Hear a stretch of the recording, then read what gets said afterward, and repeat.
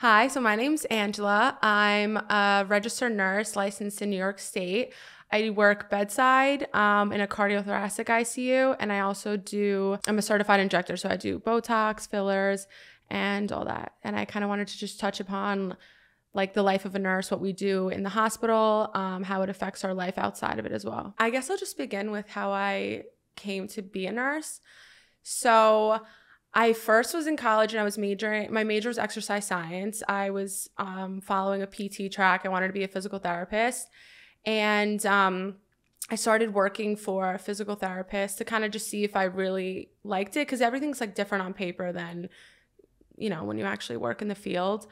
And he was really smart. He taught me a lot. You could tell he was really passionate about what he did. He worked with honestly all age groups, but specifically like a lot of young athletes. And at the time, like I was just super into like ergonomics and like the way you move your body and like health and fitness and all that. So I was like, oh, this is like the perfect job for me. And then honestly, just working, it wasn't like the place, it wasn't anything like that. It just wasn't for me. Yeah. I felt like it wasn't like feeding my soul. Like it wasn't rewarding for me. And so at the time, I don't remember why I was like taking classes in the summer, but I was in college and I was in a summer class and I was like, all right, well, I was in chemistry 1 and chem 2 was about to begin. And I knew I didn't want to do this anymore. So I was like, why am I going to put myself through this second class if I don't want to do this like career anymore? I knew I wasn't going to keep this major if I wasn't going to continue with that career. And but I was like, what do I do? Drop out of this class and then or don't take the second class and then do what? Like the next semester was going to begin. So I was like, I kind of needed to know what I was going to do. And I spoke to my sister, who is a year older than me, and she was majoring in nursing at the time. And she was like, why don't you major in nursing? And I'm like, oh no, like I don't want to do that. I feel like I was very just uneducated and naive. Like I had no clue what nursing entailed, but in my head I was like, I don't want to be someone's servant. Like I was like, I don't want to be someone's bitch. Like honestly, I feel like a lot of people who have no clue really what nursing is, which if you don't work in a hospital, like no one knows this way. Like no, I wouldn't know what someone else does in their job. Like, you know what it sounds like on paper, but I feel like there's also a lot of stereotypes about nurses or like misconceptions. So, well, I think it also takes a really certain kind of person, like to be able to do everything that nurses do. Like even just hearing from Claudia, like what she had to go through in clinicals. Yeah. I was like, I could never, you know what I mean? Like wiping people's asses. And like, you can't really choose during clinicals, right? Like, or anything like that. Okay. Yeah. Well, like, you have to go through different like specialties. Yeah. And so you can't pick, you have to go through all of them regardless. Because with each type of clinical, so like a labor and delivery, there was a class for that in school that you had to pass. So you had to do both like simultaneously. Yeah. Which is kind of good, I feel like, because then you kind of get a feel of like, okay, I like this, I don't. Yeah, exactly. Yeah, exactly. So, so that was good. So I was like, all right, like, at first I was like, I don't want to do this. This is not really like, it doesn't interest me. And she was like, well, the good thing about this career is that if you don't like one thing, you can do something else without having to go back to school, right? So like, let's say you're working inpatient bedside, like in a hospital with a geriatric population, and they're all like CHFers, they have congestive heart failure. You're working in a hospital 3/12s, so 3 shifts a week, 12 hours, and nights, holidays, weekends, that all comes with the territory, and you're miserable. You can, let's say, switch to the complete opposite and do outpatient work in a pediatrics office Monday through Friday with kids and like completely different lifestyle. You can work in a school, be a school nurse and have your summers off. Like there's so many different things you could do. And I was like, all right, like that's a good point. And I had no clue what I wanted to do. And I knew I still wanted to work. Like I like science. I kind of wanted to stay in the realm of like health and science and all that. So I was like, all right, like I like working with people and I'll try it. I was like, whatever. Like I didn't know what I was going to do anyway. So I switched my major, and then after my first semester of class, I didn't do clinical yet. The second semester doing my nursing, actually, I think the second semester that I was in this major, I started clinical. I honestly can't even remember. And it was after I started clinicals that I applied for a position at the hospital that I was doing my rotations at. And it's called a nurse externship. I really don't know the difference. Everyone's like, what's the difference between an externship and an internship? I don't know if it's just what they call it, but it's just like available to nursing students, and it's a way, I guess, for them to become acclimated to like life as a nurse. Like, can you work while you're still doing like in school and doing the clinicals? Yeah. I know some hospitals like I'm wondering if that's the difference of it, because like maybe I don't know. Well, no, because an internship you still can. Okay, I don't know either. I don't know. I'm not gonna try. You know the difference? No. Okay. I don't know. Yeah, I have no clue. But some externships work differently. I think maybe it was called, I don't know, an externship because most of them were just in the summers. Okay. Mine was different. Mine was just up until I graduated, so I could do it during the school year as well. And I was going in like once or twice a week, depending on like my school and clinical schedule. And I felt like this job, I say it now, even though I'm like, you know, I've worked my way up, I still say like this job was the best job I ever had. I was working close to the nurses, so I can see what it was like to be a nurse, but I also was working with the nursing assistants and the aides, and I was able to, and just working with both, I feel like, all right, I was going to see what my future would look like. But then with the aides, I was like building a good foundation for myself and honestly learning just how to like interact with patients. Like I never had experience like that before. I mean, in the physical therapy office, it was different because it was like, you know, it's more like it's an outpatient type thing. You come in, you get treated for an hour, you leave, whatever. This is like you're taking care of them all day. Did you work an actual job with the physical therapy as well? Yeah. Okay. So you knew. Yeah. And so I loved this job. I felt like I think when I started this job was when I was like, okay, this like is the career for me. I don't want this to sound like I'm like, oh, I'm such a good person, but like I really felt like I just like cared so much about these people, and like I was building such good like connections. Like I would come in and genuinely be like so happy. And I really like old people. Like I never wanted to work with kids or babies. I always liked the geriatrics. I think they're like the cutest things. And like if I could adopt every old man as my grandpa, I would. Oh my God, that's cute. And you know what? I look at them and I'm like, I just think about this. I don't even know how to put this into words. I feel like it sounds so weird for other people to hear. But I would just like look at these old people and I would feel so bad. And I would think like everyone gets so excited about like, you know, babies and like beginning of life. And then towards the end of life, everyone's like, they're gross, they smell bad, like, you know, all these but they've like put so much of their life and like love and energy into this world, and they raised families and they had kids and they were babies once too. And then like now they're suffering and they're sitting there like depressed. And I just like always felt so bad. Like, I don't know why, like my heart, I literally would just look at someone and like sometimes sitting in a hospital bed, like just look at them like before I go in the room, whatever. And I would like want to cry, just like seeing kind of their face and emotions, and like they just looked sad.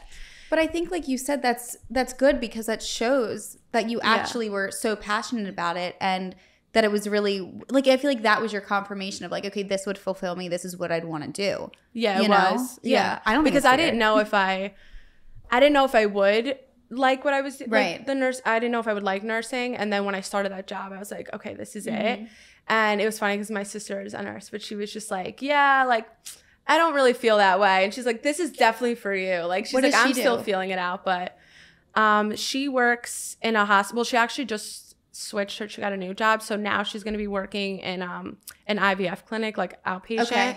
Okay. She just, I guess that kind of goes into what we're talking about. Like, she didn't like bedside anymore. So she was like, all right, like, I think I need a different lifestyle and a different like change of pace, kind of like get the patients in and out and kind of see something different. Yeah.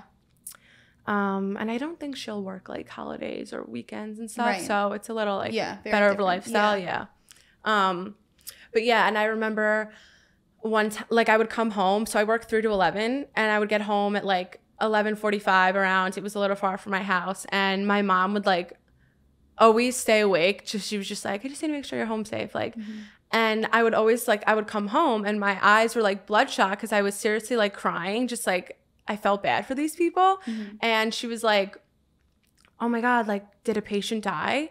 And I was like, no, I just feel bad for them. And she was like, okay, well, like, she was like, this is how you know this is for you. Like, she's like, this is the career for you.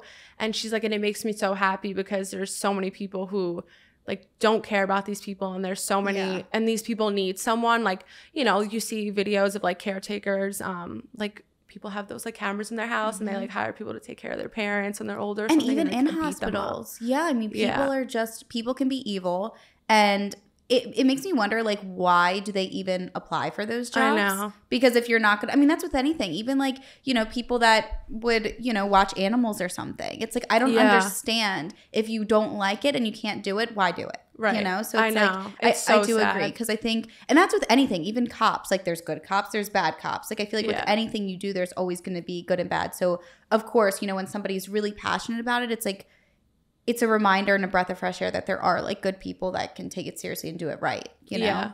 Yeah, I think that's kind of like how my mom felt. She was like, they need people like this. And I was just like, I was so happy because I was like, all right, like this is for me. Like, so happy. I remember one time we were doing, I was in clinical and we were doing postmortem care on a patient who had just died. And he was an older man, honestly, probably like in his 80s, and they did chest compressions, so he was like completely bruised, and on his chest his ribs were broken. And I like walked in with some of the other like students, and like that's it. I was just bawling, like I couldn't even breathe, like snot's coming out of my nose, like, and some of the other girls were crying too. And I like came back to work the next day, and because I work there at the same hospital, and one of the nurses was like, you know, I saw you crying yesterday. She's like, you know, you need to get like thicker skin, or else like, you know, you can't do this job because you're going to see death every day. Like, you need thicker skin. You can't just cry like that. And I was like, I didn't even, normally I'm like, oh my God, like that's so embarrassing. Like, but I was like, honestly, the day that I don't have any emotion towards a patient or a human being dying in front of my face, that's the day like this career is no longer for me. Right. And I'm not meant to do this. Yeah. So I was like, that was the first time I was like, you know what? No. Like you should be like, why don't you cry a little bit? Yeah. Why don't you have some emotion? Yeah. So I was like, you know what? Like, I actually was confident in myself, and I was like, no, like I'm proud of myself for like crying. I'm like, you know, I'm not ashamed. And so I'm all happy, like, you know, think this is the best thing ever. And then I graduate, and I was like so ready to work. And originally, so my dream from when I graduated was to work in a cardiothoracic ICU, where we recover and manage patients right after open heart surgery. Okay. And usually to get into like a specialty like that, you have to have some experience first, but there's a hospital that they take you on, and you have to get into their fellowship, and they'll hire you as a new grad for this specialty. So I applied, and I was like, this was like, I put all my eggs in this basket. Like, I was like, I don't even want to apply anywhere else. I just want to try to get this. And the interview was just horrible. Like, asked me questions that like, I feel like any new grad, like no one would know. Right. And I like leave the interview. Like, they were like quizzing you in a way? Or yeah, okay. They were asking me like about specific heart rhythms and like treatments for it. And I'm sitting there like, I spent one day in school going over like EKGs. Like, I don't know the answers to this. And like, maybe if like they showed me a strip, I'd be able to see what the rhythm is. But like, I didn't know certain treatments for like a bunch of different like rhythms at the time. I'm like, I don't know what this is. Right. You were fresh out. So it's like. Yeah. And you know how they say like, you don't really learn in school. Like, you learn on the job. I feel like, yes, like obviously we studied like crazy and learned a bunch of stuff, but it was like not really applicable until like you're on the job. Right. And you get the actual experience in the field. Yeah. Like me learning mitosis in biology does nothing for a human being. So, so I had like no clue. And I honestly said to them in the interview, I was like, I don't know. And they were like, no, you do. Like, you know, just think a little. And I'm like, no, I don't know. And I walked out and I knew I didn't get the job. I'm like, all right. So I was like crushed, completely defeated. And I was like, all right. So, you know, I have to start on, I don't want to make it sound like it's like a bad, like a shit unit that no one wants to be on, but it's called a med-surg unit. So it's essentially like critical care ICU, you know, like they're the most intense. They need like, usually it's like 2-to-1 to, you know, 2 patients to a nurse. Like they need to be more closely monitored. And then you have like a step down unit, and then you have med surge. So like step down is, they still need to be watched a little more closely, but not intensive care. And then you have med surge telemetry, which is, they're not as sick. They don't need you to be watching them as vigilantly. Like it's more like freeing. They get a little more freedom, the patients. They're stable. And so that was the unit that I started on. I got my job. I think I took my NCLEX in February. I graduated in like December, January. I took my NCLEX like a month later. And then I was working like 2 months later. And I feel like in this job, it was like everything I ever thought I knew about nursing, like my walls just came like crashing down. Like I was like, what did I do? Like I don't know. It was just like I was in for a shock. I was like, this is not what like I thought it was. And it was more like, so I was hard on myself. So I started the job, and on this unit at the hospital I was working at, you get 6 patients to 1 nurse. My sister also worked on a unit like this, same unit, med surge telemetry, which telemetry just means they're hooked up to cardiac monitors, so you can, and then we have monitors outside the room so we can see their rhythms like at all times and their heart rate and all that. And so at some hospitals have it where it's just the med surge and then just the telemetry. So there's like different levels to it. This was one. And my sister worked on a similar unit, and her ratio was 1 nurse to 4 patients. And she would say like if it was a bad day and they were really short, they would get 6 patients. But for the most part, it was like 4, maybe 5. So I was already like kind of going in a little overwhelmed. Like I have 6 patients, like, and they were pretty sick. The hospital I work at, it's more of an older patient population. It's a lot of people who go there have heart problems, more like congestive heart failure. So it's really later in life, and they're pretty sick. So a lot of people go there because their cardiologists work there, and they're older. So I didn't really get like, I wasn't used to, I didn't really get adults. I didn't get like younger people. I wasn't getting 20-year-old patients, 30-year-olds. Any type of traumas weren't coming to us. So I felt like it was a pretty heavy workload. And I remember when I started, I was like, I wasn't miserable first when I started. I was just like honestly trying to get used to it and learn the rhythm. And I first started training on day shift.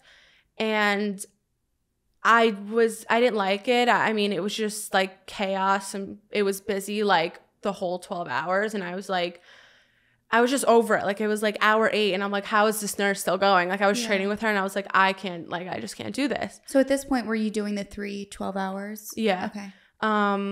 So I was following my preceptor's schedule, and it's just 3 days a week, 12 hours. Okay. And then when I was on my own, because I was hired for nights, I started on nights, which I like nights. I still do nights, and I like it a lot better. But when I was an extern, let's say a patient, they ring their call bell, I go in the room, and they're like, I'm short of breath, or I'm in pain, or whatever it may be. I'll take their vital signs, so I'll check their blood pressure, their heart rate, O2 sat, all that. And I hand it to the nurse, and it becomes her problem, right? It's like, I did my job, goodbye. Like, she has to deal with it, she or he. Like, and if, let's say, something happens and they have to RT the patient, like a rapid response, an emergency, code the patient, if she needs an EKG or like a blood sugar, I can do that for them. But it's not my responsibility to keep this patient alive. And being a nurse, I'm responsible for everything. So like that is my responsibility. And obviously it's teamwork. There's other, roles that come into play, but it's like, I can't just say, oh, okay, I'll get your nurse now. It's like, that's me. Right. And I just felt like it was a lot of responsibility all at once. And that was with every single patient you were having. Yeah. So, now it was like, oh, this patient wants to talk to you. This one wants this, or this one wants that. And honestly, it's not that, it wasn't like, oh, I don't want to deal with them. It was just, I felt like at first, okay, maybe I just need to manage my time better, you know? So I get on, and sometimes you'd get on and there's like 4 call bells going off, and it's all my patients. And there's once like the 3 to 11 shift leaves, which is the aides do a different shift. So they do like 7 to 3, 3 to 11, 11 to 7. So like once 3 to 11 left, we had like no staff at night. So, which usually nights is staffed more poorly than days. And there would be like 2 aides, and 1 aide would have like 18 patients. So I'm not getting any help, right? And it's not their fault. They also need help themselves. And so I was the one who, for the most part, it's, you know, you have to work with the aide, and like if a call bell goes off and you don't see them, it's probably because they're in a room with their 18 other patients, and like you have to get it. And so you go in the room, but then, you know, let's say the patient was like, hey, I want to go for a walk, or I want to, whatever. That could be like just getting them out of bed with the monitor and the IV pumps, and, you know, maybe they need a walk or whatever it is. That may be already like a 45-minute ordeal. And then there's someone else who's been calling for 30 minutes. And then you finally get this patient back to bed. Oh, okay, you know, after that walk, it really tired me. Like, I need pain meds. So now you're even prolonging this even longer, where someone's been ringing for you. And it sounds overwhelming. It's so overwhelming. And so then I'm like, okay, so then I run to the med room. Someone's in the med room. So then I wait, because I'm like, let me just finish with this patient, because if I go to the next patient while someone's in the med room, then this patient may need something that will take me a half hour, and then I never got their pain meds. So then it's like you wait, you go, you get their pain meds, you give it to them, and you have to take their blood pressure before you give them pain meds, because if their blood pressure is really low, you don't want to give them a narcotic that's just going to tank it. So, you know, then finally get out of the room, and you go to your other patient's room, and they're like, I've been waiting an hour. And it's like, they're mad at you. Sometimes they're cursing at you, just degrading you. And I get it. I mean, honestly, like, I don't really blame them. Like, unless they're like calling for water, which could wait. Like, I understand why they're frustrated, because they're calling for help and they've been waiting for 45 minutes and there's like no one really to help. And, you know, there's other nurses, but then they're in their rooms, and there's an aide that's on the other side that could come over and help on this side, but she's in a patient room as well. And so it's like I went from feeling like I was making such a difference in people's lives, and I was connecting so well to them, and that, like, you know, just feeling so rewarded, to feeling like I was failing them and I was failing myself. Like I was like, I'm failing these patients because no one's happy. Like, I'm not making anyone happy. And then I felt like I was failing myself, because I was like, you were just so happy that you were made for this. Like, you wanted to work so bad. You were so excited to graduate, and now you're miserable, and you can't make yourself happy, and you can't make your patients happy. So, like, you know, I was just like so down on myself. And I feel like being that, and I know there's nurses who work on similar units in different states that have like 8 patients, 10 patients. So I don't even know how they do that. I'm not even saying that I have it like horrible, but I felt overwhelmed with 6. And the unit I worked on, we did a lot of it was the orthopedic unit in the hospital, so we did joint replacements and spinal surgeries. And those patients are on fluids for a certain amount of time after surgery, and let's say they got their knee done, sometimes they're in like an immobilizer, like it looks like a big black leg brace. Even their hips, backs, like it's gonna take them a good half hour to get out of bed, because they're in pain. They just got their joints done, like swinging off the bed. You use your legs, your hips, or even your back. So usually in, you know, they want their pain meds around the clock, because just to manage it better, so that they can move without pain. And so when physical therapy comes in the morning, they can get up and walk. And some patients were in so much pain, let's say, then they can't do physical therapy, and then they're delaying their progress. So there was more of a routine with these patients. You knew, okay, they needed to get up the same day of surgery. Let's kind of go on a schedule with your pain meds. Let's get you walking at this time, because they were on fluids. They had to go to the bathroom a lot. And so it was a lot to manage, like ortho patients.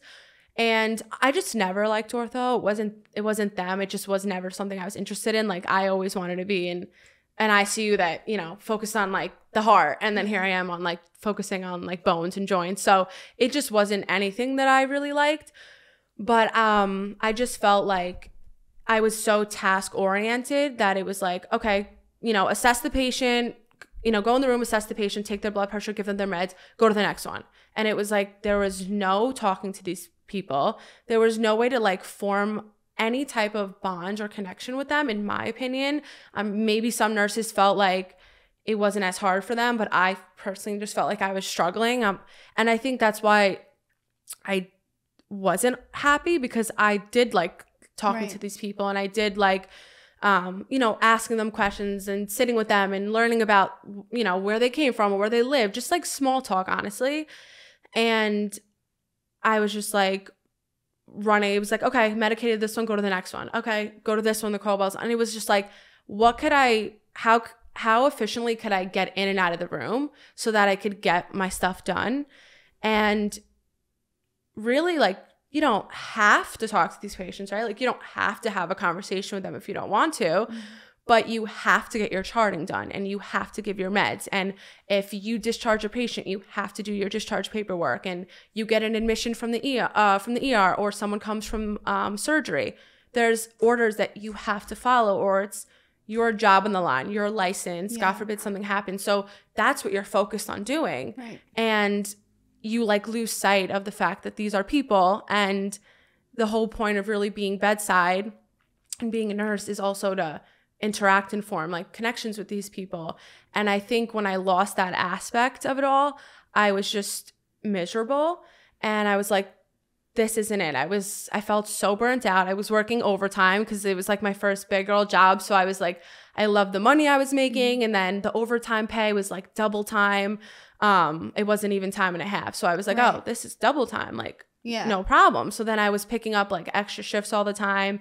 And working nights could be hard as well, because I love nights. I wouldn't switch it. But I know at first, even though I liked it, I was like, oh, like this is hard, because now I've kind of got a routine with it, and I kind of know, you know, when I need to be up and how long I need to sleep in order to, you know, but in the beginning, you're literally asleep when the sun's out, and then when you wake up, the sun's down. So you never see the light. Like, and that's depressing, especially for people who have like seasonal depression.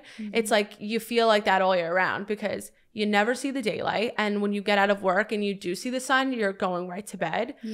And so let's say I worked last night. I would have been up I would have been out of work at like 8 a.m. this morning. And if I am back tonight, I would just sleep, because, you know, I had to sleep before I was back that same day. But if I'm off from work, I worked last night and I'm off today, I usually would like get home at 8 o'clock, shower, eat something, and then I'll sleep from like 9 to 12. So I'll just get like 3 hours of sleep, which really is nothing. But then I would get up, and at least I was up and I saw the daylight, and I would make use of my day. Yeah, because it's like, if that's your one day off and you slept that whole day, then you are waking up at like 5 o'clock at night. Who is hanging out with you on a Monday at 5 o'clock? Like, everyone had work, everyone's going to sleep, and there's nothing open. Like, what are you going to do? So you just sit in your house, and literally like maybe you'll have dinner with your family, or like, but that's it. And then everyone wants to go to sleep because everyone has work the next day, and you're up all night because you just woke up at 5 o'clock. So now it's like 2 a.m. and you're sitting there watching TV, and it's like, what kind of life is that? So I feel like that also, when I first started nights, I feel like I really relied on my sleep to kind of get me through my shift. So I was sleeping a lot, and I felt like I had no life. And that was hard. It's like sacrificing like your social life in a way, or like any type of like normalcy outside of work. Yeah. And then I wasn't used to working. I knew I would have to work weekends, but I didn't. And honestly, it didn't really bother me. It's still, I really don't care.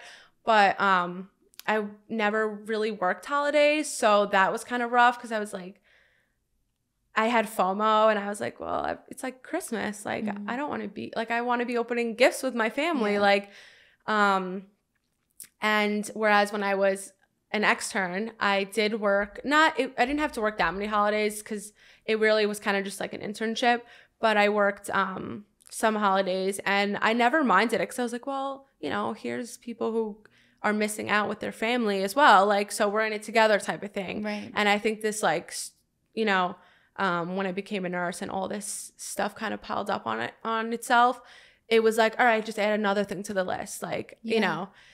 And so then I hit my year mark, and I usually, it's like a year until you can go to a different specialty, like labor and delivery or critical care. Even I think emergency room, sometimes they require some experience. It really depends on the hospital. But, and I guess, I don't know if it varies between states, but so I hit my year, and my hospital, not all hospitals have a CTICU, and mine does. So I applied to transfer to the CTICU, and I got the job, and I was like, oh, thank God, like, this is what I wanted all along. Like, I just couldn't do it anymore. And I was really sad to leave my coworkers, because really they like were the best. But I knew like I was so depressed. My fiance was like, you're miserable like all the time. Like, what could we do? Like I wasn't even like angry. I was just like miserable. And he's like, whatever it is that you need to do, wherever you need to move in whatever specialty, like, what can we do to like get the ball rolling? Cause like, this is not like, okay, like you're not happy. And at first I'm like, okay, maybe it's just me. But you know, like, you know, when you like talk to your friend, and you're like, oh, I hate my life. And they're like, oh my God, me too. Like, we would talk amongst ourselves, and we'd be like, oh my God, I'm miserable. And it seemed to be like what everyone felt. So I'm like, all right, this profession just sucks. Like, it is what it is. That's why there's like memes about it and videos and like TikToks about it. Like, and people make fun of it because like it sucks. And I felt like I was just like throwing pills at people and running out of the room. And like, I'm just like, this is not what I like thought at all. And then I went to this new unit, which I walked on my first day to train, and I was already just like fascinated. Like, there's all these like life-saving devices that I never heard of, and I've never saw a patient like intubated and sedated. And it was just, I was afraid to touch them. I was afraid to touch the wrong wire, like, or line or anything. And I felt like, okay, like this was the challenge I needed. I wanted to learn more. I wanted to do more. I wanted more responsibility. I wanted someone to be like, wow, like, you know how to do that. You know, like I felt more important and useful. I was going to say too, it sounds more like thrilling and exciting. You know, it's like, I feel like if you lose that thrill in anything you do, it's like, what's the point of doing it? It becomes like this pattern. And it sounds like that's what the other job, you know, or the other unit you were on, it was like, it became this pattern of like, go, go, go. Yeah. And I feel like even from when you first started sharing your story, like when you were, I mean, you said how important it was to form the connection with people, which I just feel like if you're a people person and that matters to you, that's always going to matter no matter what you do. Right. You know? So it's like, if you get into this routine of not even being able to talk to someone for more than just like, here's this, you know what I mean? You're going to, there's no way to be happy, because then it's like at the end of the day, you're not even being social. Like, there's no human interaction. It's literally just like, there's a word I'm trying to think of, but I can't think of it. But it's just like, you're just going in this pattern of like, you know, go, go, go. And you're just, you don't even have a second to just stop and like say hello and even take a second for yourself, it sounds like. So yeah, like I'm like, these are people that are relying on me for 12 hours. And I think they forgot my name already, and I don't even know their name. Like, someone would be like, do you have room, whatever? And I would look at my paper and be like, who's that again? Because it really was just, it was just so chaotic. And I mean, everywhere is short-staffed. It's not just my hospital. It's like every hospital is short-staffed.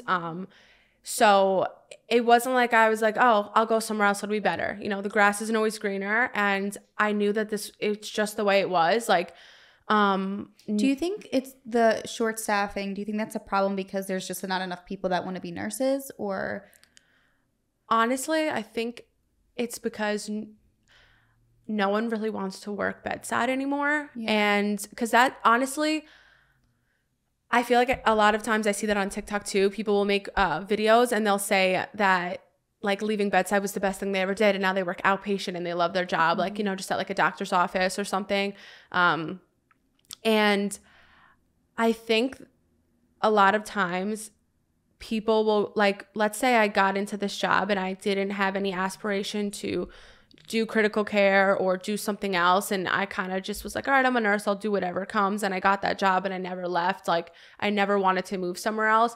I probably would have just been like, would have quit too and been like, without having something else lined up, I probably would have quit and then just said, all right, let me like look for some outpatient like office to work at because this sucks. Like, and I think a lot of people, you have to give up your weekends, you have to give up your holidays, you have to be willing to work nights. And I mean, look, it's not like, you know, I'd like to think, I mean, at 22 years old, I got out of school. I'd like to think I was making good money for a 22-year-old. So it's not like I was getting abused. Like, I signed up for a job that I knew I was going to work, you know, these hours and these days, but not everyone wants to do it. And why do it if you're miserable? Like, why have a worse schedule if you're miserable? So I think it's the bedside aspect. People are relying on you for 12 hours. And if something doesn't get done, it falls on you. Honestly, on anything, no matter, I feel like I've noticed most things, even if I don't want to like throw other people under the bus, I feel like if another, someone else in a different role, let's say, doesn't do their part, it kind of still falls on the nurse. So like, let's say the doctor orders a medication, or the PA or NP, whoever it is, orders a medication and you give it because that's what was in the order. Maybe it seems reasonable to you. All right, like they just wanted them on this medication. Doesn't seem crazy. It's not like it's a, you know, and you give it and that medication, let's say they meant to order something else. It's your fault because you were the last line and you gave it to the patient. So it's your fault for not questioning the order. Right. If a patient is going for surgery and their labs, let's say sometimes they want their blood work drawn like right away, 4:30 in the morning, so that they're ready if they're like first case. If the bloods aren't drawn, which on my old unit, the nurses didn't draw the labs, it was the nursing assistants. It wasn't like, well, why didn't the nursing assistant draw the blood? It's, why isn't your patient's blood drawn? And it falls on you.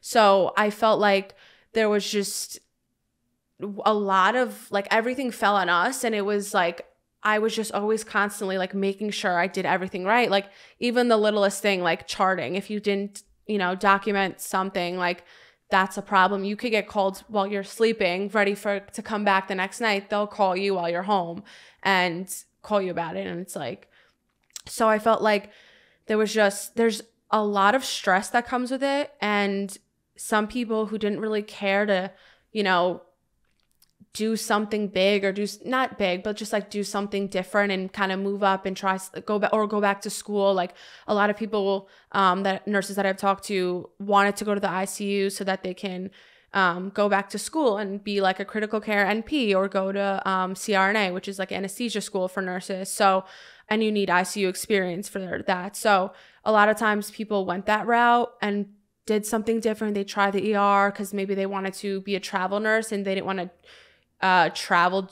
in the specialty they were in. So they're like, all right, let's, because they knew sometimes certain states, the patient ratios were worse. So they do different specialties just as a means to their next kind of step. And I feel like people who really didn't have that desire and just kind of were okay with graduating, being a nurse and just leaving it at wherever they were, started the job and they were like, well, this sucks. So then they just left because it was like, well, they didn't have a plan to do something else anyway. And then they kind of just find more of like a job more local at like an office that is just an easier lifestyle for them where they're not miserable. You know, I don't know if that makes sense. Yeah, but no, it does. That's why I feel like people, they're not really able to like retain people in the hospitals. And then I feel like, so some people will leave. On my unit now, I mean, I think a few people left. Some went to school. Some just, I think actually most of them, they left for school or someone retired. And then we like hired a few more people and, you know, everyone's like, oh, we got all, you know, all this new staff. And I'm like, no, we didn't. Cause we just lost 5. So we just gained like 6. So we just gained 1. You know what I mean? It was like, we get so excited. We're like, oh my God, we have staff again. Like, but you don't, because people are leaving. And I think now too, especially everyone wants to go back to school or do something else. Because there's so much you can go back to school for and do as a nurse. And so a lot of people now want to go back to school. So there's a lot more turnover and a lot of people that leave. And so I feel like it's really hard to keep staff now. Yeah. And so yeah, so where was I was saying that you started on this new unit. You were on the new unit and you saw how cool and different I just thought it was the coolest thing. Like I was like, these nurses like know this stuff. Like they know how to like deal with this stuff. And I was like, this is what I need. Like I need to feel like useful. I need to do something other than just like grabbing someone water. Like I don't know. Proud of too. Yeah. And I don't mean to degrade like a med surg or telemetry unit. There's people who are happy there. I mean, I did do it and I'm so happy I did it because at first, you know, I wanted to work in an ICU and I didn't get the job and I was really upset about starting on a med surg unit, but it gave me such good experience and such a good foundation. I feel like if I never did it, I would have been a worse nurse than I am now because it gave me my foundation and there was so much that I learned. I mean, the nurses there, I went to them even until my year when I left, I was still going to them with questions because you're not going to learn everything in a year. And they were so intelligent. They helped me so much and I learned a lot. It just wasn't for me. So I just didn't feel fulfilled. I felt like I could have been doing more. I'm like, I'm just not like reaching my full potential here, you know? So on this new unit, I was just like ready. I'm like, this is it. Like, this is so cool.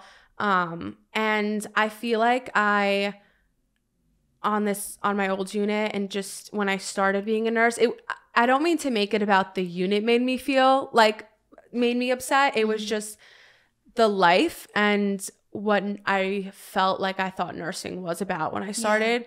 And I noticed that I lost my compassion.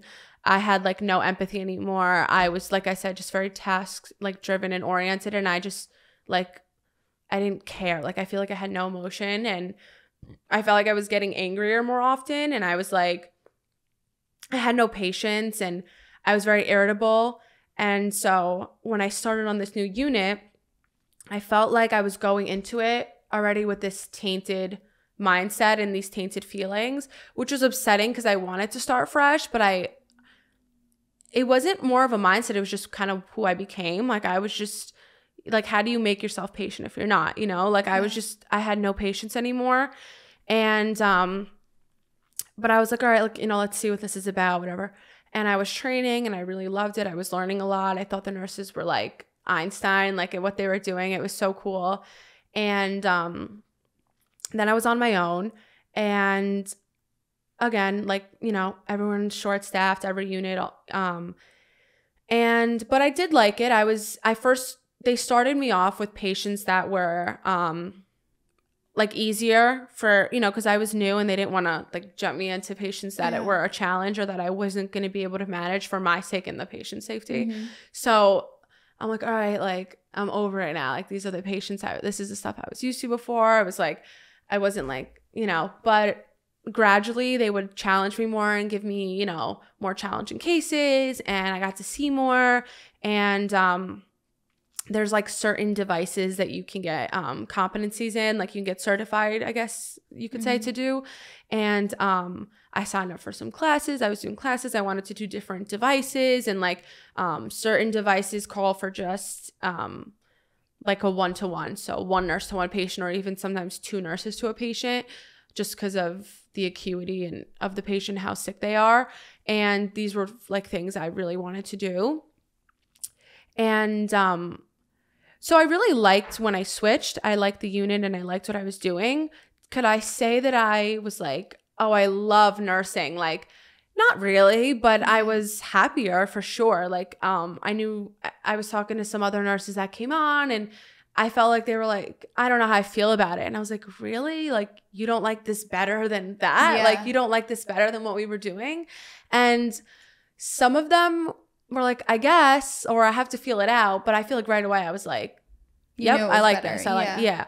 Was it the same hours, like the 3? Yeah. Okay. Yeah. I worked nights to begin with and I stayed with nights. And the 312s, yeah. So the thing about the 312s is like, everyone thinks that you work 3 days a week, like Monday, Tuesday, Wednesday, and then you just have 4 days off. And it never works like that. Like, you can be, our week starts on Sunday and ends on Saturday.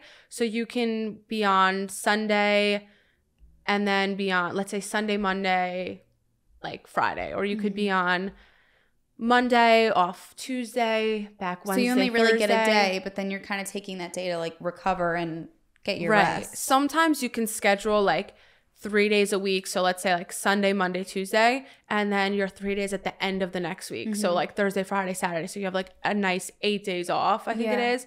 So that's nice about the 3s. I am like anti 3 in a row because it just makes me a miserable person. So I refuse. Like, if I don't have to, I won't do 3 in a row. I just think that I have a better mindset when I'm like, okay, I'm only on for 1. Like, I'm not back tomorrow. I could handle anything for 12 hours. Right. And I could be the best nurse there is for 12 hours. I can be patient. I can try to get to know these people because it's 12 hours. So no matter how bad it is, I'm not back, right? Like, and the good thing about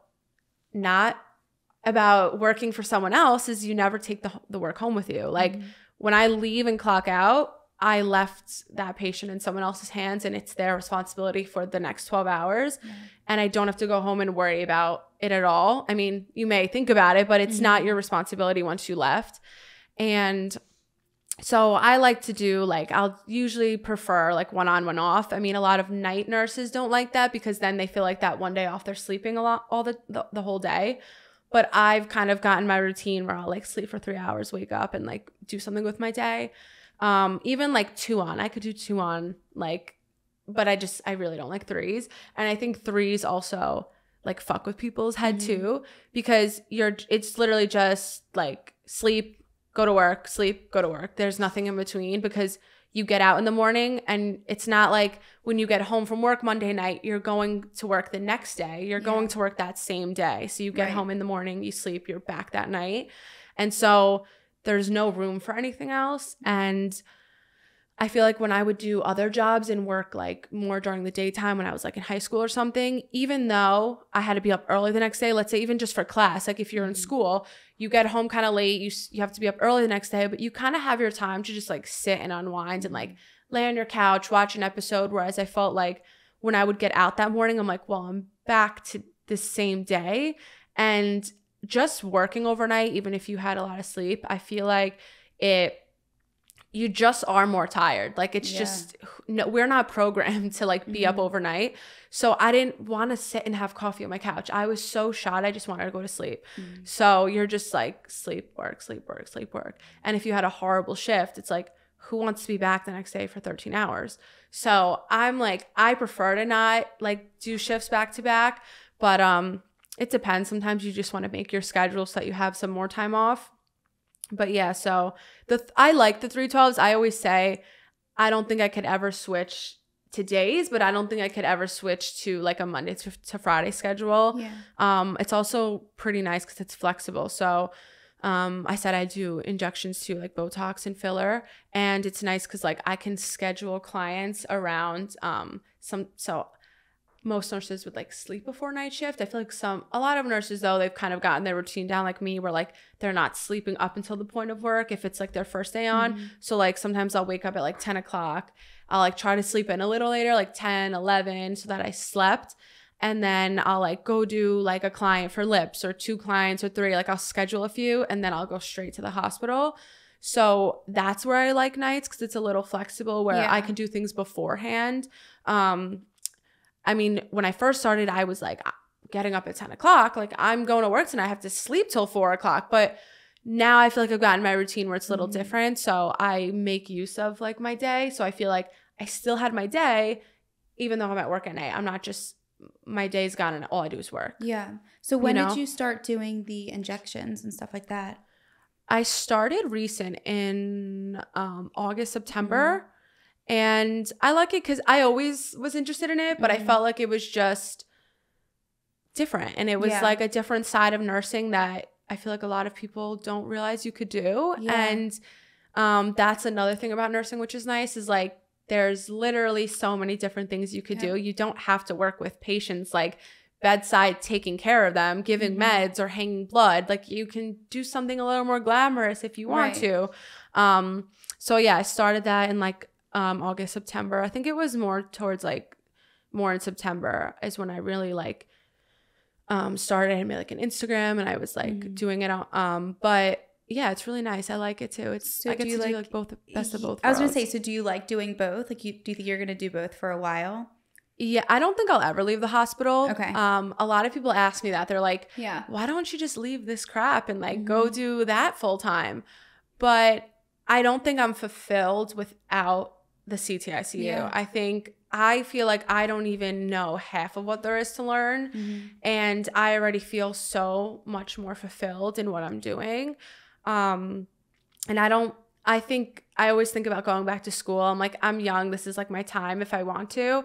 And then another part of me is like, you're really going to go back to school? And I'm like, I think I want to further what I'm doing now with the hospital job, because I don't think I would be I would have probably a lot less stress, but I don't think I would be happy just doing like Botox and fillers and injectables. Like, it's fun and I love it, and I don't see myself stopping, but it's different. Yeah, it's different, and I like what I do at the hospital now. Yeah.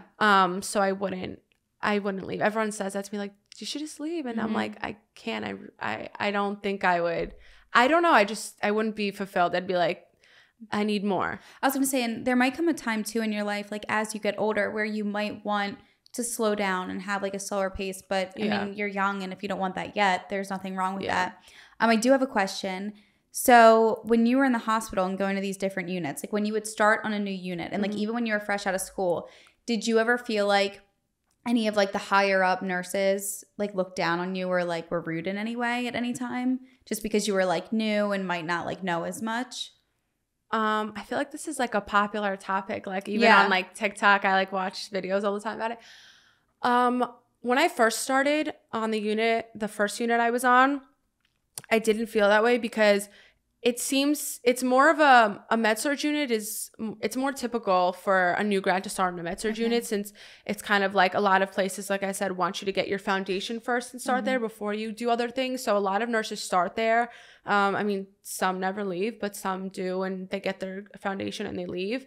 And so I felt like there was a lot of turnover because people were really just doing it to get to the next thing.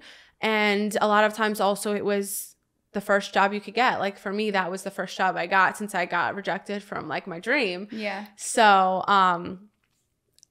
it was a lot of new nurses and everyone was so young. So I never felt that way. But then when I went to the CTICU, no one was ever rude to me. It was all in my head. But like there were so many older nurses there that it was more of like a shell shock. I was like, oh my God. And now there's like more of a wave. Like they just kept hiring a bunch of people more my age. So now there's like, I feel like a really good mix. But I feel like for a solid month that I was there, everyone was like, you're the youngest on the unit. Like you're the baby of the unit. And I really was like, everyone was older. And I think I was just intimidated. On my old unit, if we needed, like a mid-level practitioner, like we needed to put orders in or something happened with a patient, we would have to page them and wait for them to page us back. And on this unit, I mean, these patients are really sick. It's an ICU. So there's like MLPs on the unit. So there's PAs, nurse practitioners sitting there. And I think that also made it a little more intimidating for me. They're very smart. They know exactly what they're talking about. The nurses that are more seasoned and have been there for a while know exactly what they're talking about. And I'm literally know nothing. And also I came from like an orthopedic spinal unit and we're doing open heart here now. So I'm like, yes, there's like a lot that I could take with me, but also like, I didn't know how to get a patient even sitting up with like a chest tube and then they have like pacing wires. I'm like, what's a pacing wire? Like I really had no clue what any of this stuff was. And we really never saw like chest tubes and all these things. So I feel like it was intimidating for me. And in my head, I felt like everyone's looking at me, judging me. And I was very nervous to like ask questions because I was like, she just thinks I'm stupid or he just thinks I'm like stupid. But honestly, I don't know why I felt this way when I was training for some reason, because the preceptor I was with, he's like the best. Like I even always go to him. He's so great. But I guess I just felt like everyone was just like staring, like who's the new girl? Right. And I definitely was in my head though, because when I finished and I was finished training and I was on my own, everyone was always like, are you okay? Do you need help with anything? Like constantly checking up on me. And I would go to anyone with any questions. Like I remember my first day on my own, I come in and like my patients, she already was intubated and sedated, but then she started like seizing. And so I had to bring her down to CAT scan because they were like, all right, like, you know, they had to take CAT scan of her brain. And I'm like, well, how are we bringing her to a CAT scan downstairs and she's connected to a ventilator and she has 10 IV poles and like how am I doing this on my own? Like I just freaked out. And, you know, because then you have to get respiratory to come and they bring, I guess, like this portable ventilator and they have to come down with you and you need transport. And then usually like you could go on your own, depends like how much is really attached to the patient. You may need someone else. And one of the nurses stepped in right away. She's like, I just have my one patient right now. Like, I'll come with you. And I probably would have like died if she didn't come with me. I would have no clue what I like would have pulled at something. Like, I don't know. I didn't know what I was doing. And then I'm also like, how is she seizing if she's like sedated? Like, I didn't understand. And, everyone was just like so hands-on helping me. And so I feel like I really couldn't like be more grateful, but I see all the time online, like nurses saying that like, they're getting bullied by older nurses. And I never understood that because I'm like, you complain that you're short-staffed, you get staff to come on, and then you're nasty because they don't know what they're doing. Why don't you just help them and teach them this way they could be of use? Like, didn't you want them to come? You wanted the staff, right? And now they're here and you're just mad because they're young. Like, I never understood that.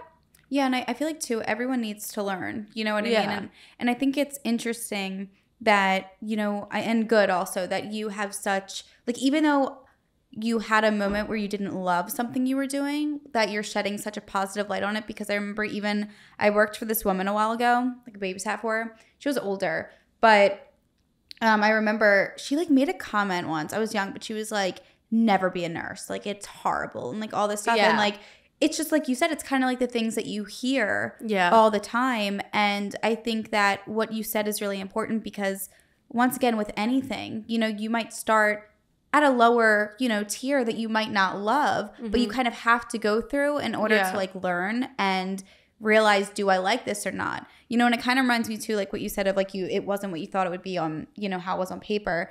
Like how I wanted to be in the FBI. And everybody would say to me, like, it's not what you think. Because I'm, like, such a go-go person. Like, I was like, I want to be in the field, like, solving crime scenes. And people were like, no, it's, like, 90% paperwork. And I'm like, no way. It's not like that in the shows. You know what I mean? But so true. Yeah, I don't think anything is really what it seems until you do it and you know. And no, I think that, yeah, I just think it's really interesting to hear you know, like share this. And I think it's good because there might be people too. I feel like because social media is so influencing to people that they might hear one bad story and it might completely change their mind. Yeah. But then if they hear, well, there's so many different things that you can do and like, you know, tap into that might interest you, you know, it's worth it to give it a chance and just see it. And nothing's easy. You know what I mean? You're not going to start right away and just like have it down and know what you're doing. Yeah. So yeah, but do you think that you're gonna like? Is this a unit that you think you want to stay on? Is there like any other units that would interest you think, or was this? No, I feel like this is it. I do want to go back to school. I'm not really sure what I want to do. It'll definitely be just an extension of what I'm doing, like furthering my career now. It's not like I want to do something different. Yeah. But I definitely want to go back to school. I mean, there's like options. And now I feel like maybe I want to do like CRNA and do like which is like I explain to people like anesthesia school for nurses, and you need ICU experience for that. That would be cool. Or even nurse practitioner, just because I like what I'm doing and I love it, but I'm like, okay, what's next now? Like, and I know I shouldn't have that mindset yet because there's so much more for me to still learn that I don't know at all. I've only been on this unit for, I think now it's like I'm going on, I think it is 7 months now, which may sound like a little bit of time, but I feel like it's really not for all that there is to do there.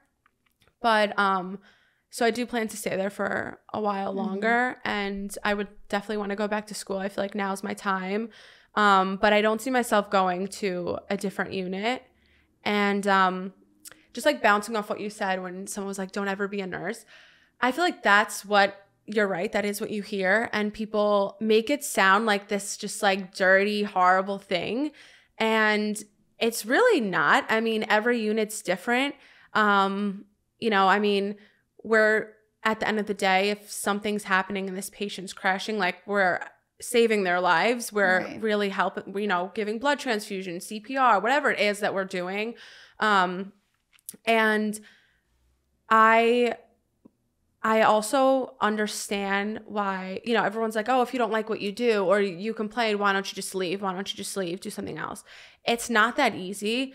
I was fortunate that like the second I was able to go up to this ICU and do something different, I did it and was able to.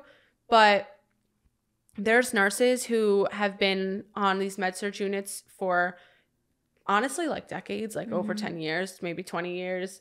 And they're not happy. Like I've talked to some nurses and they don't want to be there. But if they've said, you know, it's not really that easy to just, okay, go somewhere else. Because if you go somewhere else, let's say they're working day shift, sometimes there's only a night shift available. And maybe they're the ones who are putting their kids to bed at night and they need to be home at night for their kids or making dinner for their kids. Like sometimes their schedule and what they have, they keep it because it works for their family, or they may get a job somewhere else, but they're taking a pay cut and they can't really afford to take a pay cut. So, or even just like someone was telling me, why don't you go to, there's a CTICU at the original hospital that I applied for. And like, why don't you try to move there now? Like, you know, you've got this position. I'm sure you could get that one now and maybe you'll get paid. I think you'll get paid more. But I'm getting married next year and I'm like, I have accumulated all this vacation time and that training there is a year. So what am I going to do? Train? And they're paying me to train. So I'm going to get paid my full salary to train, which means I'm not contributing to staffing, right? Because I'm with another nurse and helping her or him with their patients. And then as soon as I finish training, I'm going to be like, okay, by the way, I'm like going to leave for 3 weeks to go on vacation. It's like, it doesn't, you know, really work that way. I've accumulated no time. I've put none of my own time into the job. So sometimes, like I said before, like the grass isn't always greener. And sometimes people who want to leave can't. It's not as easy for them, or they may want to, but they're sacrificing for like their family or themselves. And I don't know, some people have to pay rent and sometimes you don't get more money when you go somewhere else. And, you know, you've been at a certain hospital for 10 years and you're making what you're making because you've been there for 10 years and going somewhere else, you're not going to make the same amount of money. So it's not always easy to just say, oh, just leave. And sometimes when you're there, I feel like there is this whole thing of like, oh, are they going to be nice to me? And a lot of people don't leave their unit because they're afraid. And they're like, well, I don't want to go somewhere else and then be miserable and no one likes me. And if I hate it, what do I do? So there's like that too, where it's like, it's just not as easy to just be like, all right, I don't like this, I'm going somewhere else. It's not as, I think everyone's like, oh, there's a nursing shortage, so it's so easy to get a job. It really isn't. I mean, I feel like I even struggle. I mean, I started working like 2 hours after I passed my boards, which isn't a long time, but I mean, the amount of hospitals that I just threw my resume at and applied and filled out applications and the amount I heard back from was like a big difference. Yeah. So it's really like no one's begging you to work for them. No one's like outside with a flyer saying, come here, we have a job for you. Like it's not that easy. And especially like people who want to go into different specialties, they don't hire as easily, I find, as just like general med-surg units in my experience, at least where I live. Yeah. So there's that too.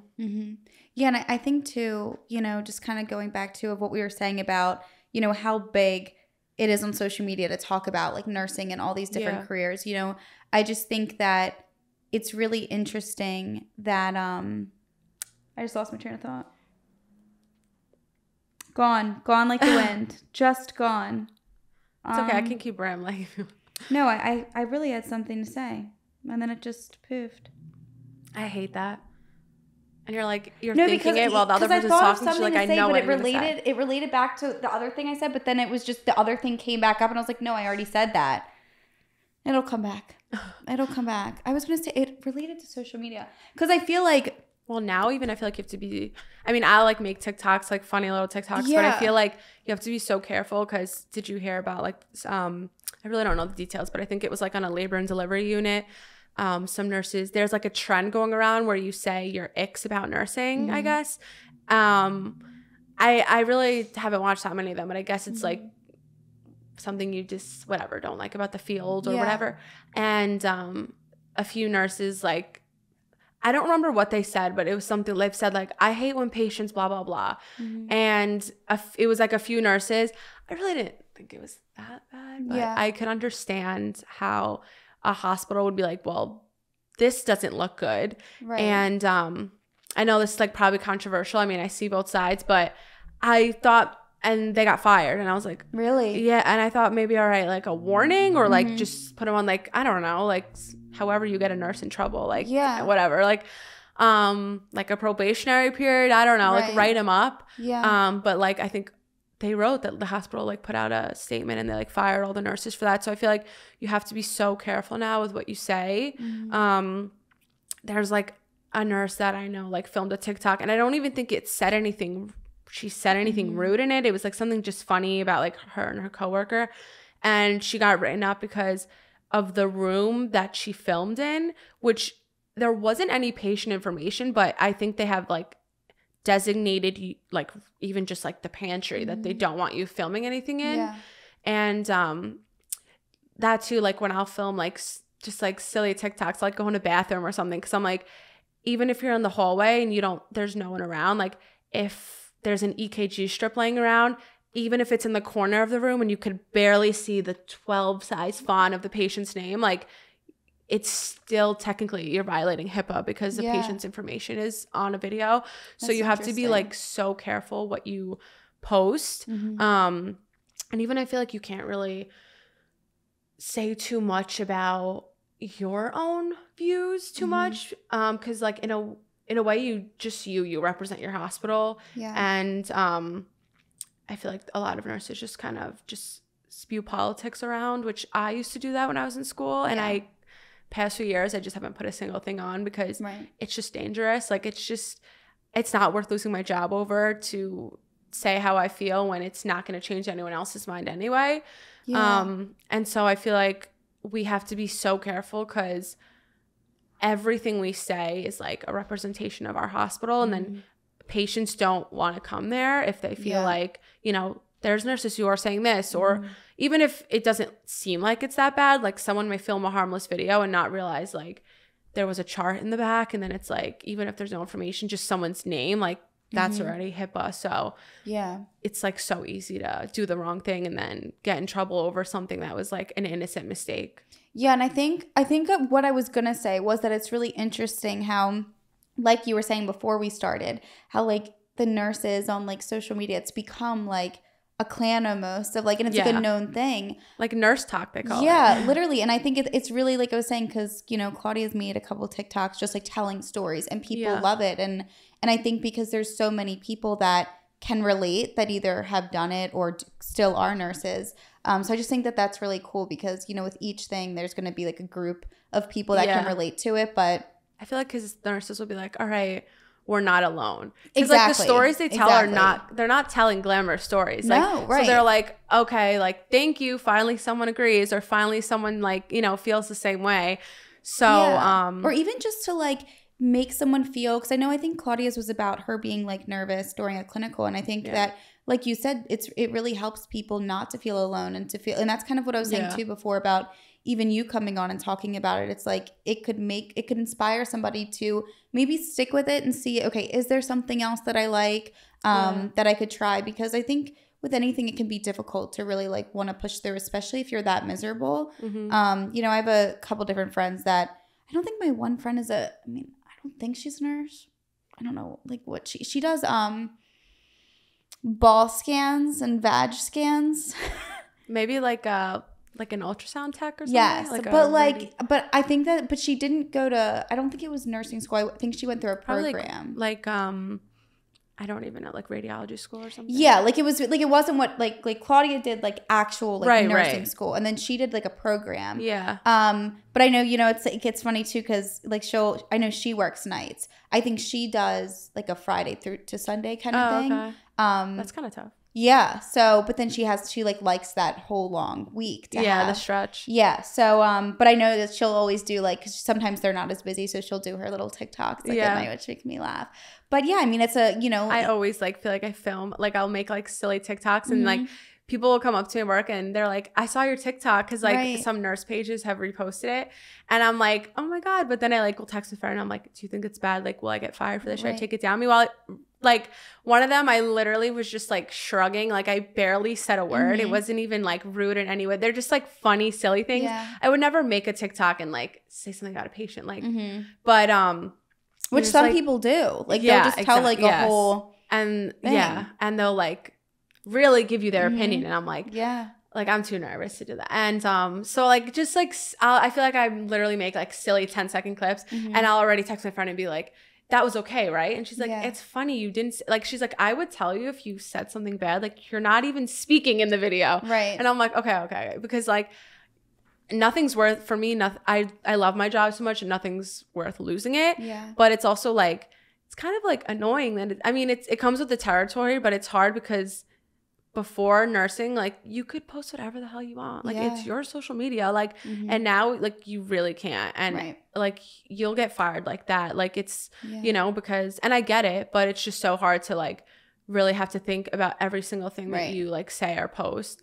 I think too, it's just like it seems like a career that's become so relatable in a sense for people to like want to share and want to talk and then see what other people think too, which I think is really interesting, that it has become like that. And I think, it's for anything for that matter, it's good that I think people they have like a source and an outlet to like look to, and like you said, ultimately just feel like, okay, I'm not alone in this, and like there's other people that do it. It makes it like fun in a way.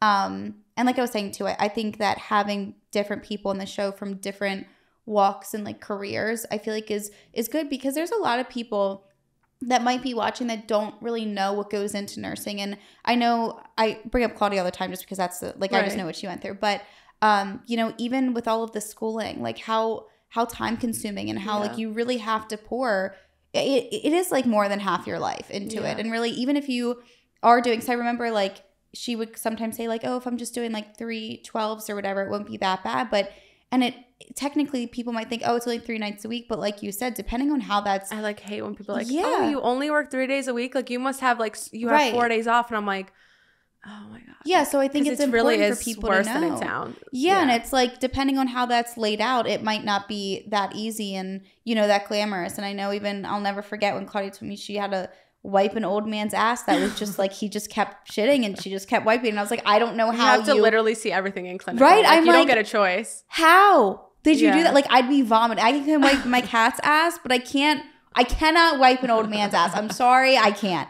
But no, so I do think it's really interesting to hear, because you went through, and now you worked on a couple different units and stuff like that, and I think it's really good. I think it's interesting and awesome, and I'm really glad that like you reached out and you wanted to come on and share it, because like I said, I just think that anybody that might be interested, or is thinking about it, I feel like you're a good example of like it's worth it if it's what you think you want to do, and I also feel like I get why people could say they hate it. And it's like, some people might be miserable and not find a unit or a specialty that makes it worth it to them. And I get it, because I feel like I've been in a position, or I've been on a unit, or like I did the work that I didn't want to do essentially. And I was so miserable, and I could understand why someone might just not want to do it at all.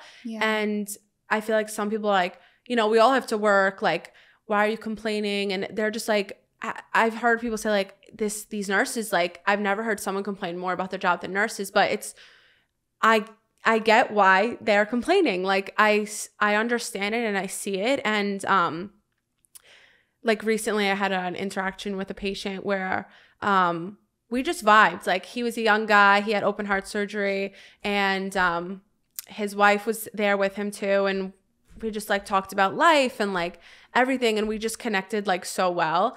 And the next morning I was like, do you guys want tea? Like they were young, like they're like, yeah, like I took down their like tea orders, like made tea, and I like sat with them for, I had like 5 minutes before I had to like start like giving medication, and I was like, I sat with them and I like had tea with them and we just like clicked. And then he's like, are you back tonight?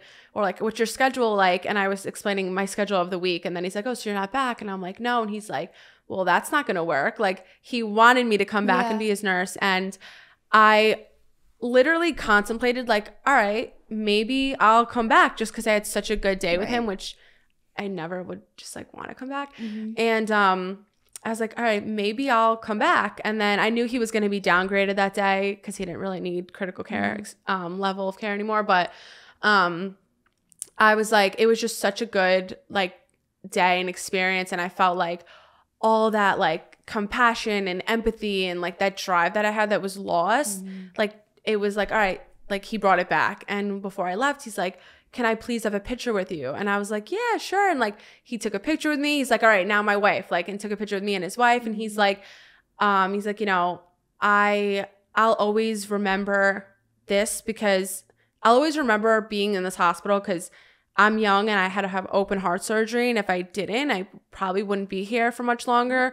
So I'll never forget the fact that I'm here to begin with. But you just made like this whole experience so much better. Like, you were just amazing. And like, he really made me feel like I was so important and I made like such an impact on him.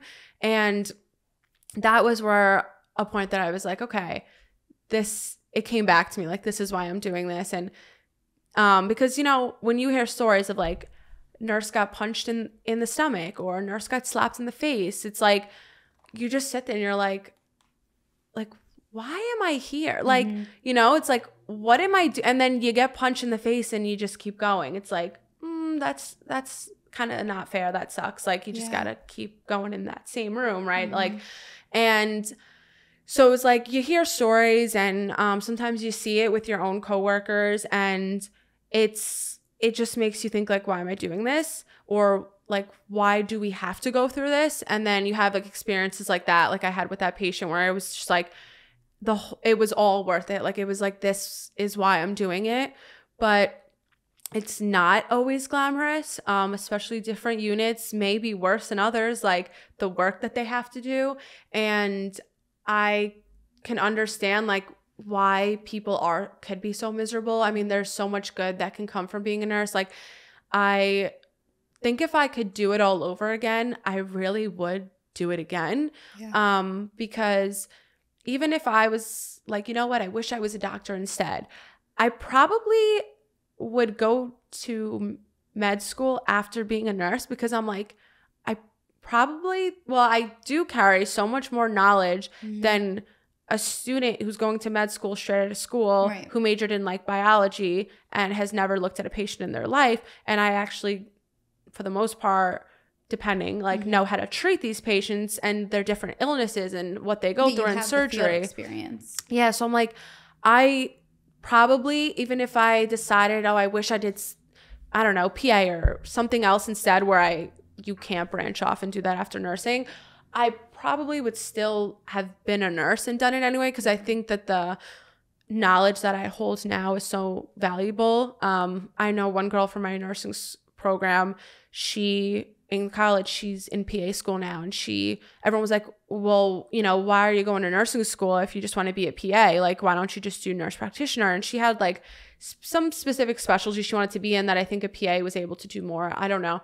And everyone was like, kind of took it as an insult. Like, do you think you're better than us or something? Like, why are you, you know?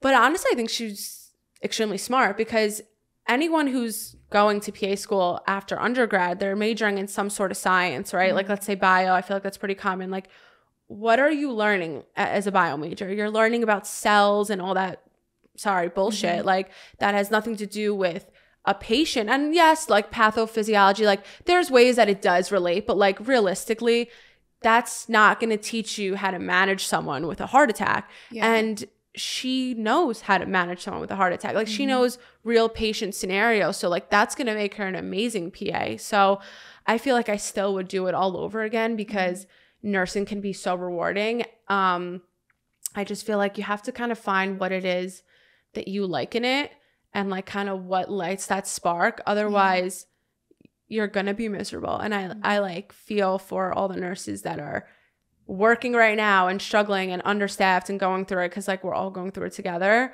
and it's not easy. But like you said, I do feel like it does take a special person to like do it and stick with it. Yeah. And yeah, so I feel like I said, I would do it all over again. There's like good, bad, and ugly, but yeah, no, I think it's great. Yeah. And I mean, I'd want you to be my nurse. So, no, but I think it's really good. And like, I just wanted to touch on too, like when you, just really fast, when you said about the one patient that you had and like the impact you made. I remember, you know, my grandma has been in and out of the hospital sometimes with like, cause she had open heart surgery. And I remember like just hearing stories from her and my mom of like a certain doctor or a certain nurse that like she loved so much that like when she was getting moved down to a different unit, like she was so upset to get moved down because she liked that nurse so much. So I definitely know that that makes a huge difference, you know, because people that are going into the hospital, they're scared. You know what I mean? Right. And a lot of times the reason they're so mean and angry and bitter. I was just going to say that. Yeah, it's because they're terrified, you know? Yeah. So I think that. And they're also like in such a vulnerable situation. Like not to like be like, I just think about it. I'm like, I could not go in a hospital like fully naked wearing a gown that has my back open and just expect all these strangers to just expect myself to be comfortable with all these strangers and then rely on them for everything. Like my meds, if I even want to get up, it's like even if I can get up on my own, I still have to call them and tell them I'm getting like, it's like we really do. Well, just being in a hospital really does strip away a lot of like almost like your human dignity, and it's not meant to, but it's just what happens, you know, because like we do it for their safety, but like it does. And so it's really hard on them, and they're probably just also like embarrassed and like, you know.